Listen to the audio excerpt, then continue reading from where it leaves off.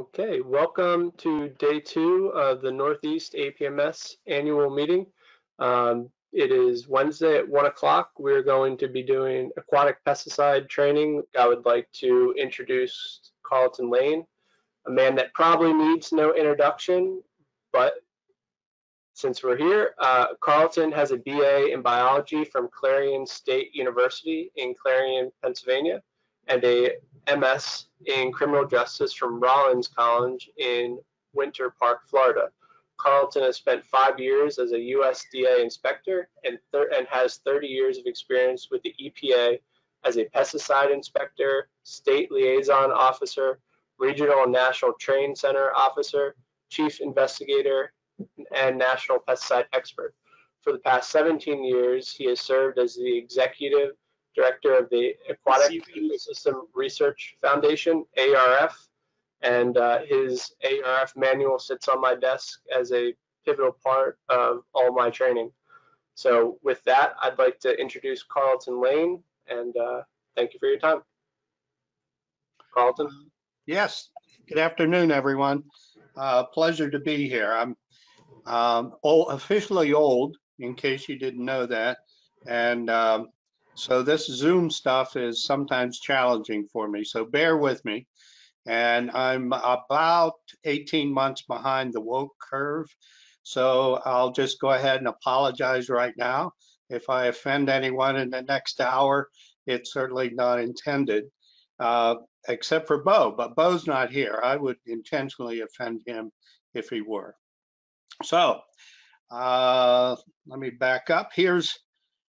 Here's where we are. So I'm with ARF, and Josh kindly presented more of an introduction than was warranted for this 1 hour presentation. But I very much appreciate the invitation to present, and also in advance your attention. And I hope you find some of this stuff helpful. Let's see. So we run into, in the aquatics world, we run into a lot of ignorant people. And ignorance is a state of being that's curable. Ignorance is only the lack of information.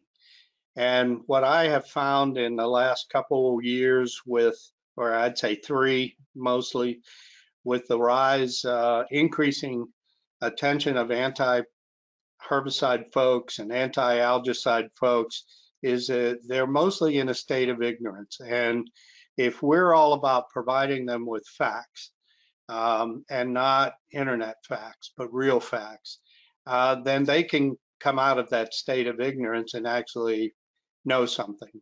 But even Benjamin Franklin in his time was faced with that contradiction of ignorance and stupidity. You know, John Wayne said ignorance was curable, but stupid is forever. And that's sort of where Ben Franklin was as well. So the topic today is pretty much herbicide / algicide label compliance, or just pesticide label compliance, because what I'm telling you applies to all pesticides. And please keep in mind, pesticides is not the equivalent of insecticides. You often hear that, well, I'm not using a pesticide, I'm using a herbicide, or I'm using an algicide. But a pesticide is the most general term that can be used. It's all encompassing, it's everything. It's disinfectants, it's herbicides, algicides, pesticides, avicides, and all the sides that you can think of, and even includes repellents and growth regulators, depending on the claims that they make. So the pesticide is the big picture, and I've been saying it since 1975, and it's true. The label is the law. And during the years that I was a pesticide inspector and investigator, I would have thought that in those 30 years, I would have worked myself out of a job, especially with all the training and the meetings and everything that's around there. But job security was inherent in what I was doing.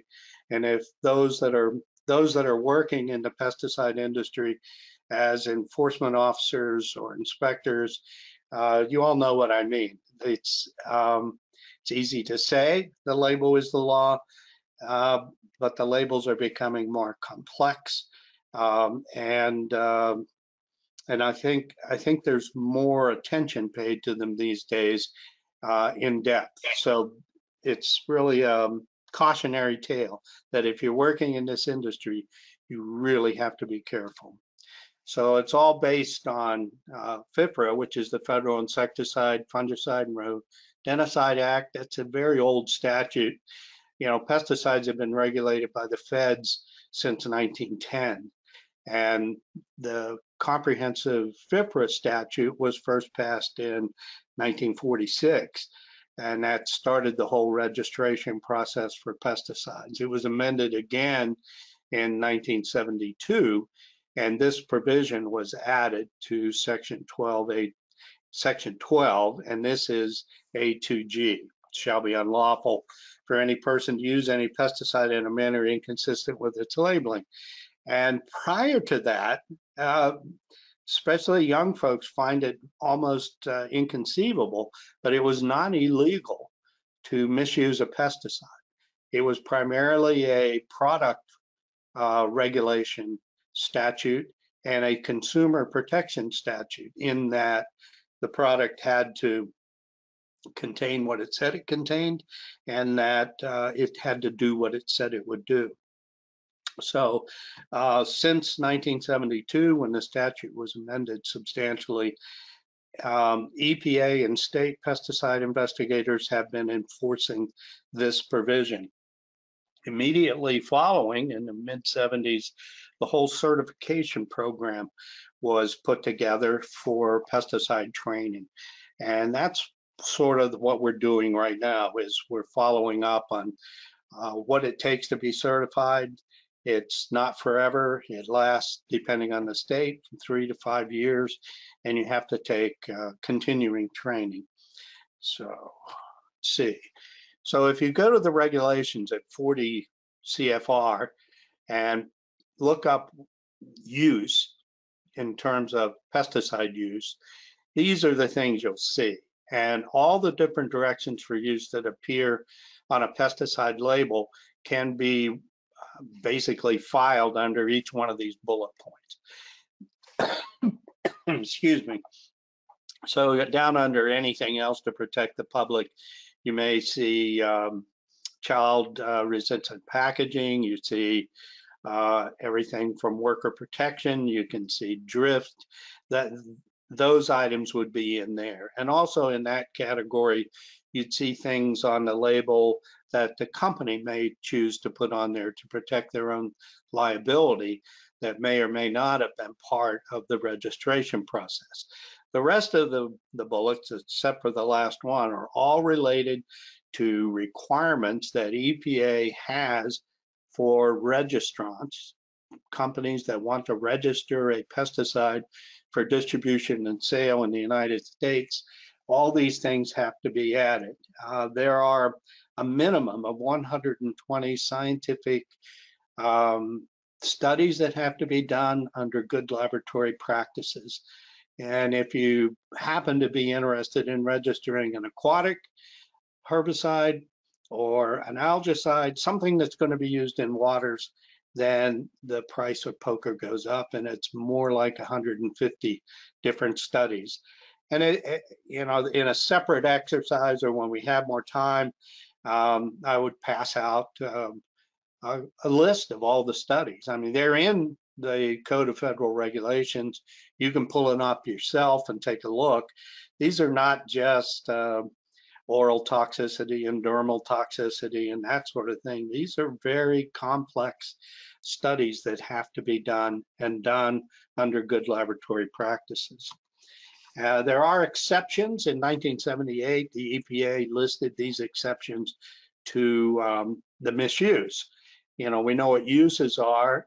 We were enforcing misuse, which was a violation of Section 12A2G, But then in 1978, Congress listed these things as not being misuses. So you can mix pesticides and pesticides. You can add adjuvants and surfactants and spreader stickers and penetrating agents and what all the drift control agents. And you can mix different pesticides together. You have to be pretty careful to make sure that that tank mix has got the right application rate when the product goes out, but it's not illegal to mix them. And you can mix fertilizers with pesticides and put them out at the same time. You see that sometimes, especially in large agricultural situations where you have selective um, pesticides being put out, and you can kill two birds with one stone, no pun intended. You can use less than the label rate, and that's not illegal as long as the site is on the label and you follow all the other directions for use. The risk, of course, is that you're going to get less than optimal pest control, and you may even get no pest control, depending on how much less you choose to use. But it's not illegal. It's your responsibility, though. You can't go to the company or EPA and say, hey, I used less than the recommended label rates and I didn't get any control. That's on you. That's sort of what certification is all about, is to teach you some of the things you need to watch and be careful about. There's another risk to less than the label rate, and we never thought we'd see it in aquatics, but we are seeing it, and that's resistance. When you're using less than the label rate, you're actually accelerating resistance. Those of you that also are affiliated with mosquito control programs or black fly programs or midges or whatever, you're probably more aware of the risk to resistance than others, but it's there nonetheless. You can use any method of application you want to put the pesticide out unless it's prohibited by the label. And as long as you can do it and adhere to all the directions for use. You know, that one of the examples that I use to describe this is there's a product that's nematicide. It's used in agriculture, and the directions for use say apply in a band application with directed spray toward the base of the plant. So, you know, just being objective, when you look at that direction for use, you can sort of picture a tractor and a boom and the nozzles angled toward the base of the plant, spraying the side furrow. Maybe for nematode control or even herbicides. Some herbicides have that kind of direction on it. Well, obviously you can't put that out by air. It just can't be done. You also can't use an airboat. You know, there's just there's any number of ways you could do it besides a tractor. You can do it with a backpack sprayer or a hand B&G gun that you use to put insecticides out around your house, those kinds of things. But you have to look at the whole label, because some prohibitions are expressed, like only use the method of application identified on this label, or it can be applied, which would be what I just described, use only a directed spray. You can also use any registered pesticides to control any pest you want to. But again, it's at your own risk. The companies will list the target pest that they have tested for and that they're confident that their product will work on. But if you decide to go off target, off label, then that's on you. But I mean, there are a lot of situations back in the day when I just started getting into aquatics. Plants like Brazilian pepper. I was in Florida for 15 years as an inspector, and Brazilian pepper was fairly just really getting established and starting to go crazy. And there were very, very few products that had Brazilian pepper on them, but there were a lot of products that worked. So the applicator could take that risk as long as the site of application was on the label and also didn't exceed any label rates, followed all the safety instructions, and so on. That's not illegal. Now, I need to qualify these 4 things that they're not illegal according to the federal statute. Some states can be more restrictive, and I know New Jersey does not allow less than the label rate, and they may not even allow any of these 2EEs. It's your responsibility to check that and make sure that you're in compliance with the state requirements as well as the federal requirements. States can be more restrictive, and I think outside the western region, the Northeast has the most states. So I didn't go to the trouble to look up how many states in the Northeast do not recognize these 2EE exceptions. So please make sure you're in compliance with state requirements when you do this. Now I'm going to move pretty fast here on this storage. That was one of the things Bo Burns asked me to specifically cover, and it's a very difficult thing. I've got some pretty crappy images here. I got permission from the University of Florida to use some of their images, and in the transfer, I did a crappy job of picking them out. So you'll see there's a lot of fuzziness in this next batch of photographs. So these are just recommendations. Unless your state has specific requirements, probably North Carolina has the most specific requirements for pesticide storage. And so I recommend again that you please check with your state regulatory agency and see if they have any specific requirements. These are the kind of things I looked for when I was an inspector and I would inspect a facility or an applicator. Essentially, you want something separate, separate building, or certainly a separate area within a larger building. You want away from where the administration area is, where office people are located.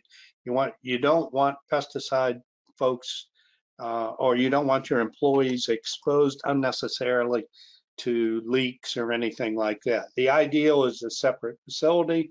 Outside of that, you want a separate area with clear exhausts and that sort of thing. Needs signage. OSHA has specific signs that they recommend. Absent an OSHA requirement, then as long as you have plenty of signage up to identify that this is pesticide area. SARA Title III, another statute, requires certain requirements as far as labeling, and SDS sheets be available to first responders in the event of a fire or some sort of environmental catastrophe. So you want to make sure you're in compliance with SARA Title III. You want to watch to make sure that your storage area is dry and that there's some way to control temperature. There are, depending on the specific pesticide, every pesticide has got a storage and disposal area on the label. You want to be sure that the products you use in your business is in compliance, that you look at that storage and disposal area, and especially in terms of temperature. There are low temperature limits and there's high temperature. I think there's a mosquito product, it's Phyphonon, which is an active ingredient, malathion. It has a high end. It's like, do not store with a temperature, and I know I'm going to screw this up, but let's just say for the sake of argument, it's 90 degrees. Well, if it's in a tank in Florida in the middle of July, that tank outside in a storage area is going to get hotter than 90 degrees. If it's stored in the warehouse, just make sure there are fans and that sort of thing. If there are low-end requirements on the storage and disposal statement, you want to make sure there's some sort of heat to keep that product at a minimum temperature. Adequate lighting, you'd think you wouldn't have to say that, but one of the first things I did when I was an inspector, I'd go into the storage area and I'd want to see what it looked like, because it basically was a reflection on the business itself. You know, how careful were they to store their chemicals? How neat were they? How clean was the area? And how bright it was, you know, that it's easy to see the products. That minimizes mixing up chemicals. There needs to be decontamination equipment outside of the storage area. You want to, if there's something that needs decontaminated, you want to get it outside the storage area. And an inventory, that's also required by SARA Title III. So you want to be sure you have that. So this is Renovate 3. This is most of their storage and disposal statement that's on their label. There is a second paragraph that is for containers, non-refillable containers, 5 gallons or more. But it basically is very similar to this. And this tells you, here's one, pesticide storage, store above 28 degrees Fahrenheit. That's rarely a problem in Georgia or Florida, but I bet right now it's kind of chilly up in your area. So how's your storage area? Is it heated at all? You know, those are the kinds of things you think about. Don't answer out loud in case there is a state inspector listening to this. But some of this is fairly standard language that EPA requires for all pesticides, but some of it's specifically that CPRO puts on here for particular reasons. So you look at it and you see, do not. This is one thing that's all over pesticide labels. There is advisory language and there's mandatory language. Anything that is an affirmative direction or order, do not, you must, you have to, any of those kind of words should call attention to you that you have to do it. It means that there's no leeway. On the other hand, you may have, here you got offer for recycling if available. Well, or it gives you options there. You can choose what you want to do. And you see that all through a pesticide label, that there are things that it is a lot of information, and the manufacturer gives you choices on occasion. On other occasions, there's no choice. So that's what an inspector's looking for. They're looking for, are you adhering to all the do nots and do's that are on a pesticide label?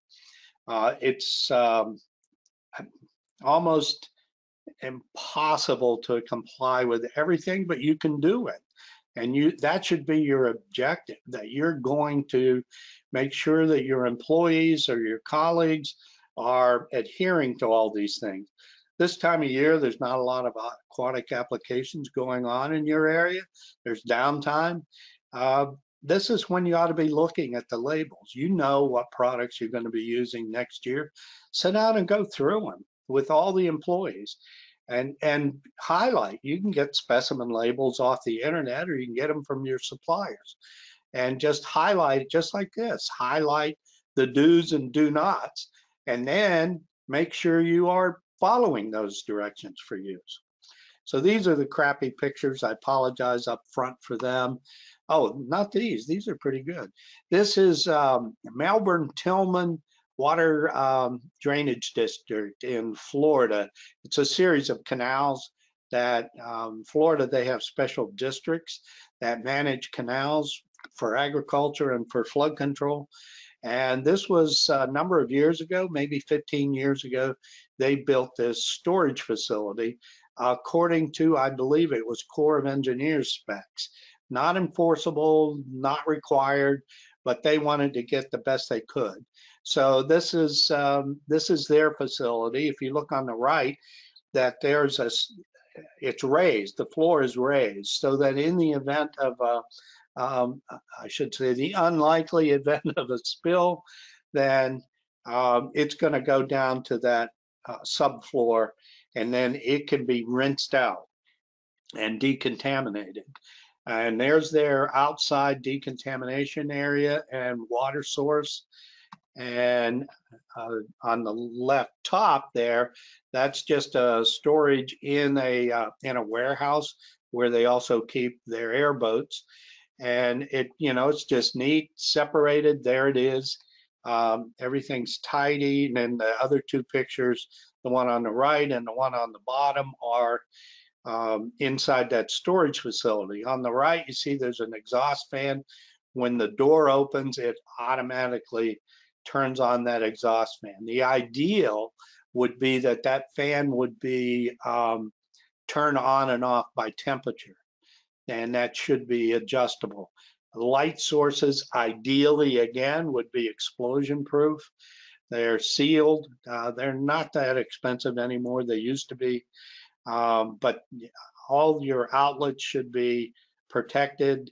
In the event that there's leakage or there's some exhaust coming off where there might be flammable products, that's what that's there for, to prevent someone walking in, flipping the light switch, and then having an explosion in their face. So it's a good recommendation, something for you to think about if your budget this coming year includes developing some sort of storage facility. This was the sign that they ordered, had made up. They didn't know I was coming, and so they just, as I drove into the parking lot, they were running around like somebody had kicked over a fire ant mound, and somebody leaned the sign up there. As I said, OSHA has some recommended signage, easy to get. Just Google it. Google pesticide storage and sign, and that'll come up and you can look at it. They're easy to obtain. I think Granger is an outlet that has it, but most of your pesticide distributors should be able to help you with signage. Here's the crappy photographs. I apologize. Um, You'd be surprised to know how often, as an inspector, I ran into this kind of thing. Um, you may or may not have heard, like in the late 90s, there were some parathion cases where that's where a lot of my criminal cases came from. And these were people that were getting methylparathion, pouring them into things like Snapple bottles, um, and selling them in the back of their truck to people. And it just was not unusual.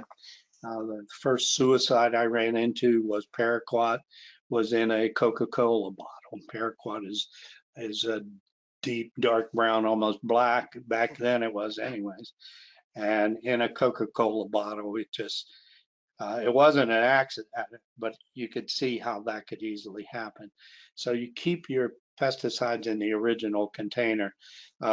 We saw everything from Crown Royal bottles to Colt 45 bottles with a sprayer on the top of it. Um, we saw emulsifiable concentrates diluted with water and being sold in milk jugs. And of course, it looked like milk with the emulsifiable concentrate. Not good. So if you see something like this as an inspector, that is a definite reflection on the company itself. Make sure your company storage area doesn't look like that. Empty containers, probably your state has some requirement or some option for you for empty containers. I was playing golf one time. I had given a presentation at the Central Florida Golf Course Association meeting, and afterwards we played golf. And I was teeing off, and I looked at the garbage can, and the garbage can was pretty much like this, except it didn't have the lid on it, and it was right next to the tee box, and it still had the pesticide label on it. And it's just like, oh, come on, don't rub my nose in it. At least be take the damn label off if you're gonna be that brazen. But it's just people have a hard time getting rid of good containers. But if you look at the label, it says recycle or triple rinse, puncture, and then burn, bury, or recycle. So whatever the label says is what has to be done. For the most part, you don't, in aquatics, you don't see triple or speed rinse. These things here are designed to penetrate the container, and it's attached to a hose. You can see the connector down at the bottom on both of these. It's real sharp. You poke it into the container, and then you do the trigger, and you can rinse that for really a few seconds almost, and it's the equivalent of triple rinsing. And EPA recognizes that. So then you're performing two things there. You're actually puncturing the container and you're triple rinsing it. Aquatic folks need to do that on site if you can. Obviously, you're not going to have a hose out there with connected to municipal water. So most often it's triple rinsed right there at the application site. Many states have state recycling centers and areas where pesticide containers can be stored at the facility, and then trucks come by and pick them up. You see this quite a bit in cotton growing areas where there are a lot of pesticides being used, and in like 2.5 gallon, 1 gallon containers. And most of the states in the South have this recycling thing. And, you know, they have programs that either are done by prisoners or wherever. It doesn't matter. Make sure that you're doing what you can to recycle these containers. Excess mixtures, I just don't see that much in aquatics. You want to, if you have any, you want to be sure it's put out before you bring the boat in, that it's put out on site. Make sure your mix is according to the area that you're treating. You do that computation before you ever load it up. And then once you get your tanks filled out, you know that for the area you're going to be treating, that entire tank has to be used, and make sure you use it all. Same thing with excess product. You just want to be sure you don't have these partially filled drums laying around for 100 years. Move it, get it to somebody who will use it. That's the best way to dispose of excess product. Rinse water. I put this picture in here because of the drain. If you look at the drain, an inspector is going to say, where does that go to? In Michigan last year, the state environmental agency, which also there's the Department of Agriculture regulates pesticide use, but there's an environmental agency that looks at hazardous waste. So they were actually inspecting facilities and asking, where does the rinse down water? Whenever you rinse off your boats, when you rinse off your spray rigs, where does that rinse water go? And in this case, one case that I was involved in, the drain actually went to an area behind the building that was a wetland, and they sampled the outflow and came up with copper and a variety of other compounds that degrade very slowly. And there was a fairly substantial fine involved, and the company was responsible for the cleanup. So if you do clean your equipment at a place like this, be sure you know where that's going, and you do have some process whereby you monitor that to make sure you're not creating a hazardous waste site. Same thing goes with spills and leaks. When you clean up a spill or a leak from a pump or a hose, you know, not only is the chemical to be disposed of properly, but all your cleanup material, any clothes that might have been contaminated, all those have to be disposed of properly. So from an enforcement standpoint with storage and disposal, all these things are flags that an inspector's going to see and say, well, what is this, and what do you do with it? Where are the lids for these containers? What do you do with these old drums, these empty bags? Why are they laying around? A good inspector is going to go out and look in the dumpster, whether you take them there or not, because they're going to look at if it was an inspection by appointment, if they had to call ahead. Every state's a little bit different on that, we never called ahead. We just showed up and ruined your day. But some states do call ahead, and often that'll call for a rush to the dumpster with all kinds of stuffs that are laying around because they've heard me talk before. So they're cleaning up stuff, throwing it in the dumpster. Well, an inspector's going to look to see what's in there. An inspector's going to look for spills inside and outside, and they're going to go around and look around the property and make sure everything looks satisfactory. I definitely recommend you inspect your own operation. You can get state inspection forms by just calling the lead agency for pesticides, and it varies. Up north, it's often the environmental agency. It's DEC, I think, in New York. But you also have other states, I think Massachusetts and New Hampshire have ag inspectors. You want to be sure that you might want somebody else to ask for them so they don't have your address. If this were live, I would expect to get a laugh out of that. Or you can design your own forms. And what you look for are all the directions for use that appear on a pesticide label. Just pull some labels up and look at them. You know, and each one of those labels is going to have stuff like this on it. And make sure that your facility is in compliance with all this. You know, for example, if a pesticide label requires a certain kind of personal protective equipment for your employees or your colleagues or you, well, do you have it? Do you even have it? I mean, that's an easy one for an inspector to see. You know, you look at the label and you're supposed to wear, let's say, a Tyvek suit, chemical resistant, gloves and shoes, and a face shield. Well, do you have those items? The inspector should immediately turn around and say, well, let me see your safety equipment. And you don't want to be shown, as an inspector, you don't want to be shown something that looks like it's been washed and ironed that morning before you showed up. You want to see, is it really available? Are the boats equipped with this stuff? Or do you check out? What's your policy? What's your procedure? All of that sort of thing are things that you can do yourself before an inspector ever shows up. Also, commercial applicators have to maintain records of pesticide use. It varies state by state. You know, any one of you could probably give a better presentation on records than I can.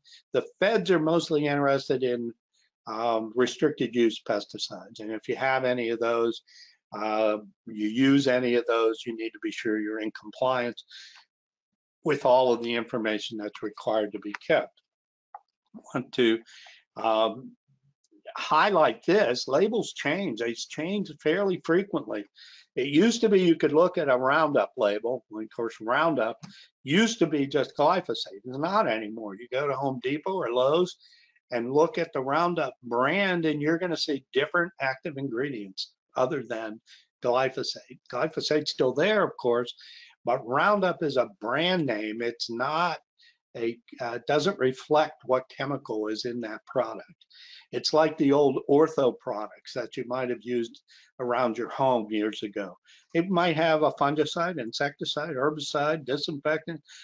Who knows? It's just the ortho brand. And in this case, that's the way Monsanto's going, or Bayer, and that they are going to the Roundup brand for homeowners. So labels change. They change sometimes. Years ago, the old Roundup label had a little booklet on the side of it, glued to the side of the container. When you pull that off and look at it, it would say 2021-4. And that meant that was the fourth iteration of that booklet in that year. Now, what had changed? I don't know. Something significant? Maybe. Why didn't the company let us know? It's not their obligation. It's your obligation to read the label before applying it. That's what it says. So it's your responsibility to make sure that the labels have not changed in a way that puts you at risk. On off times, rainy days, snow days up there, These days, winter days, these are the days you ought to be looking at those labels, as I indicated before. Make sure they're okay. Also, identical active ingredients do not equate to identical directions for use. This is one of the most frequent catches that inspectors run into. A company will find the same active ingredient on a product that may be used for agriculture instead of aquatics, and the price is significantly lower per gallon. So that's what they use. Well, it's the same thing. Well, it's not the same thing. If it doesn't have aquatic directions for use on it, it's not to be used in aquatics. And if you use it, that's a misuse, and you're liable for it. And you're certified, you know better. So that's the kind of thing that an inspector is going to watch for. So what's the worst that can happen? Well, these are just EPA numbers. So for civil pesticide misuse, the max is $7,500 per offense.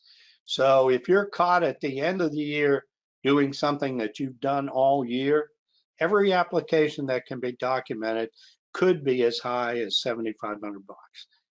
NPDES violations, these would be violation of the waters of the U.S. Definition, or a permit violation. They can be as high as $37,500 a day per day. So that's significantly worse than civil pesticide penalties. And criminal cases, those are misdemeanors according to the law, but that's significant. That's a year in jail and between a $25,000 and $50,000 fine. I've had 8 criminal cases where people went to jail, and it's fun to do the investigations. I don't want to lie to you, but it's not fun to sit there and watch someone being handcuffed and led away and leaving their family in the courtroom. So it's not a pleasant thing at all, and especially for the person that got led away. So practical. Here's a turf herbicide. It's I think it's a 2,4-D product. This is just, I grabbed this. It's an old slide. You can see it's starting to get a little fuzzy. But I wanted to point this out because some of these directions for use, you can't take for granted that they're the same across the board. This is exactly the kind of thing that would maybe prompt a complaint from a homeowner. So a pest control company or a lawn and turf company comes out and they treat the lawn with this product. And there's a complaint. Let's just make something up that all the hair fell off the legs of the homeowner's dog, and so they're complaining. And they saw something on 60 Minutes that had to do with Agent Orange. So they're, oh my God, they put Agent Orange out on my lawn. What am I going to do? Are my kids safe? Blah, blah, blah. Those are the kind of calls that you get as a pesticide inspector. So as an inspector, I'm going to talk to the applicator after I talk to the homeowner, and I'm going to ask him questions like, well, what protective equipment did you wear? What rate did you apply? How did you mix the product? All of those questions are asked up front. And then we go look at the label. And so here's for non-worker protection uses, you can see that the requirements when mixing, loading, or applying this product: long sleeve shirt, long pants, socks, shoes, and chemical resistant gloves. There's no requirement to wear respiratory protection or eye protection. So you have to have used at least this level of protective clothing. Well, okay, and then further on, notice it's a reentry statement. Now, reentry statements, generally speaking, are for worker protection, and lawn and turf and aquatic folks do not fall under the worker protection standard. But nonetheless, this is non-agricultural use requirement. There still is a reentry statement. It says, do not, notice that's an affirmative direction. Do not allow people other than the applicator or pets on the treatment area during application, and then do not enter the treatment area until spray has dried. Now it doesn't tell you how to how to do that, especially the second sentence. How do you keep people off of it? How do you keep the homeowner and pets and children off that treated area? Are you going to sit there and wait till it dries and then drive away? So the question that would be asked by an inspector is, what did you do? So clearly, there isn't something specific that you have to do. The inspector's not looking for, oh, I put a door hanger on the knob. I posted the lawn with signs. They're not looking for something like that. They just want to know, what did you do? What's a rational, reasonable action that you did to comply with this direction for use? And then when we ask, well, how did you mix it? Well, sometimes, you just add the chemical, then you add water, and you fill up the tank, and you go from there. And these are the kind of questions that when an inspector asks an applicator, how did you mix this product? They just throw up the answer because they do it so often, they know exactly what they did. Well, the inspector then looks at this label and says, well, did you do this? Look here, it says add 1/2 of the required amount of water. Then add this speed zone slowly with agitation. So, the question, are you even able to agitate the product in your tank? Then you complete filling it to prevent separation, thoroughly mix, and continue agitation while spraying. So those are the kind of questions the inspector is going to be asking. And hopefully the applicator has read the label, is familiar with it, and can answer those questions. And then notice down at the bottom, do not use tank additives that alter the pH of the spray solution. You're seeing buffering instructions and things like that more and more frequently on on aquatic herbicide labels, because the water your treatment can adversely impact the success of your treatment if you're not considering things like the pH or the hardness of the water. So those are things that you want to look at. Make sure your label has those instructions and that you're complying. So I've got 10 minutes left, so I'm going to run through these real quick. This is an old group of slides, and years ago, when I was, still doing field work, I'd talk to people and say, well, what did you use? And I'd just hear, well, I used copper. I just used copper. And they, contrary to herbicides, like if I ask them, well, what kind of herbicide did you use? They would tell me the brand. They'd just say, oh, I used, or the active ingredient, I used endothol, or I used rodeo, or I used whatever. But when it came to copper, they almost always just grouped them all together as copper. So I walked through the exhibit area, and these labels, some of them don't exist anymore. There's been buyouts and combinations, and some folks have probably gone out of business. I know at least one of those products doesn't live anymore, and Captain is now Captain XTR. But it doesn't matter for the purposes of this exercise. These products did exist. They were registered EPA algicides, and they were, all of them, examples of them in the exhibit area of an aquatic meeting that I was attending at the time. So we look at them real quick. So here's copper sulfate. I go from the highest percentage of active ingredient down to the lowest. So here's 99%. The signal word is danger. Now you got 3 signal words. You've got caution, warning, and danger. Caution is the least toxic. So your risk is lowest with a signal word of caution. Well, this is danger. This is the worst. This is as bad as it gets. And look at the PPE requirements: shirt, pants, waterproof gloves, shoes and socks, and eyewear. So that's it. Doesn't say NASA moon suit or anything else. So let's go to the next one. Current, 31%. I'm not sure that one even exists anymore. It might. Signal word, caution. All right, so 1/3 of the active ingredient, and you go from danger to caution. Okay. Precautions, avoid contact. I mean, what the hell? You mean you don't have to wear any protective clothing at all? You just, what? Keep moving around? Doesn't matter. Just make sure you avoid contact. Look at the next one, 24% harpoon. Signal word caution, same thing, avoid contact.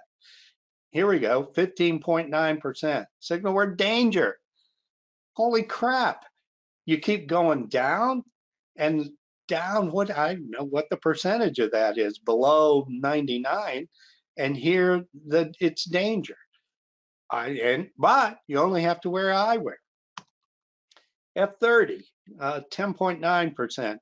And I'm sure this is all different now, these labels, because EPA has changed the definition of how you figure out how much copper's in it and all that sort of thing. But keep in mind, that's not important for this exercise. This is just what did the label say at that time.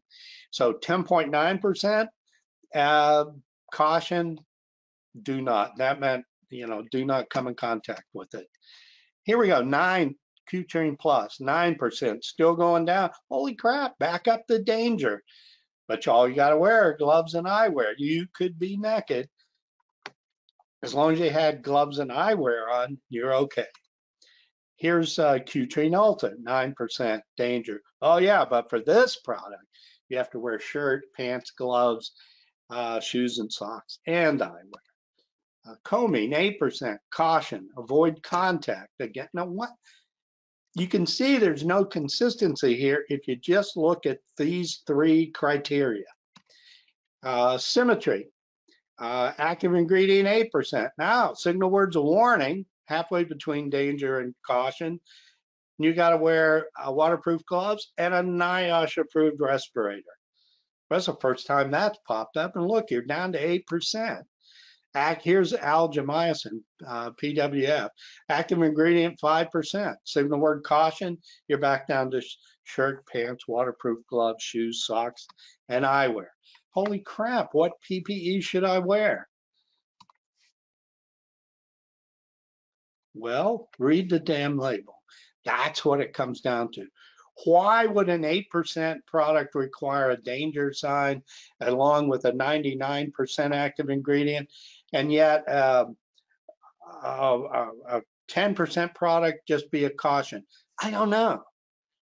And chances are you don't know either. It could be the chelating agent. It could be some emulsifier, something that's in there to help it go into solution, some inert ingredients. It has its own level of toxicity that you got to be careful about. It doesn't matter. It really doesn't matter. You don't need to know how to make this stuff in a lab in order to use it properly. All you have to do is read the damn label. It tells you what what PPE you need to wear and how to be safe when you apply this product. So here's one of my favorite philosophers, orifice P, nozzle head. And these are words that you could teach your children. Never ever take a sleeping pill and a laxative at the same time. That's really important. And this is an actual sign that was on a golf course in Arkansas. I had done some training of inspectors in Arkansas, and bless his heart, the inspector sent me this that he had located.